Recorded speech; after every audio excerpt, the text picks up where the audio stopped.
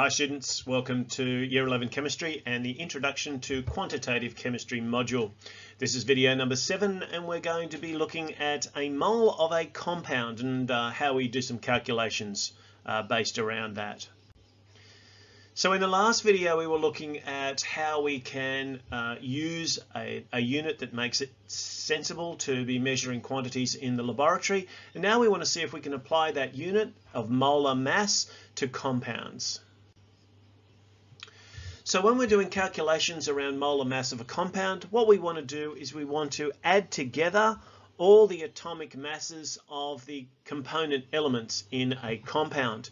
Now, of course, we need to do that in their correct ratios.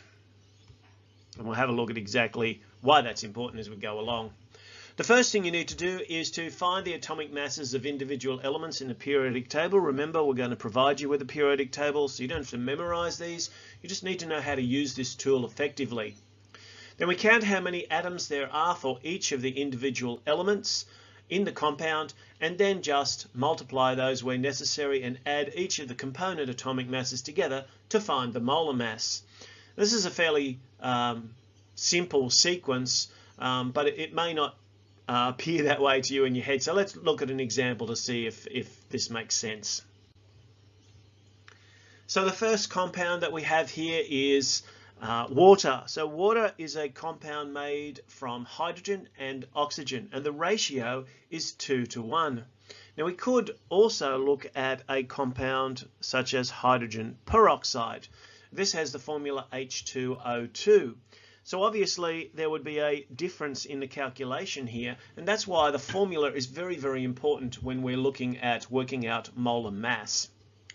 So what we do is we go to the periodic table, we find the mass of each of these elements, so 1.008 for hydrogen and 16.00 for oxygen. So they're the individual elements. Then we look at how many we have of each, and in this formula of H2O we have 2 lots of the hydrogens but only 1 lot of the oxygen. So we're going to then add these together. 2 lots of 1.008 will be 2.016. We add that to 16 and we get our answer of 18.016 grams per mole. So this is another example of our quantity-quantity ratio, and that's really important because it means that we can start to get a sense of how we can convert masses into moles a little bit later on. So this is the R part, this is the ratio, grams per mole. The second compound that I've listed there is sodium chloride, but you can see that the difference, if I had calculated the molar mass of hydrogen peroxide, it would have been multiplying this second value here. Let me just change the color. So if I say this is green here, I'd have to multiply this by 2, and that would significantly change. In fact, now we have 32 and 2, 34.016 grams per mole. And that's a very important reason why the formula is so critically important in chemistry, to make sure we get the formula for our compounds correct and that we then work out the molar mass of each of these compounds. In the second example, we'll go back to the blue, and sodium chloride. This is a nice easy one because we only have 1 sodium and 1 chlorine. So we look each of these up from the periodic table and we notice that in this case we're only multiplying each of these by 1, so we just add them together and we get our molar mass of 58.44 grams per mole. Now, one of the little questions that the original booklets have for you that we've made some modifications to is sometimes we get a formula, for example, that may be written in this form.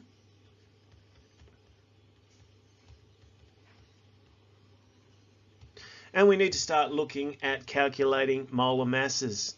Now, one of the most important things for you to remember is that if you have a formula like this, when you are calculating the molar mass, you are calculating it on the basis of that formula. In fact, we don't even, particularly when we're doing these calculations, care about the state that it's in.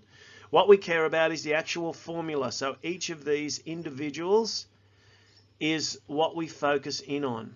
Once we've got our values, then we may take into account the coefficients that are in the front of these equations. But when we're calculating molar mass of compounds, we're specifically looking at the compound itself and its components, which we can then break down, look up the values from the periodic table and make the calculations. This requires some practice, and hopefully you'll get plenty of opportunities to practice in class. Thanks for watching.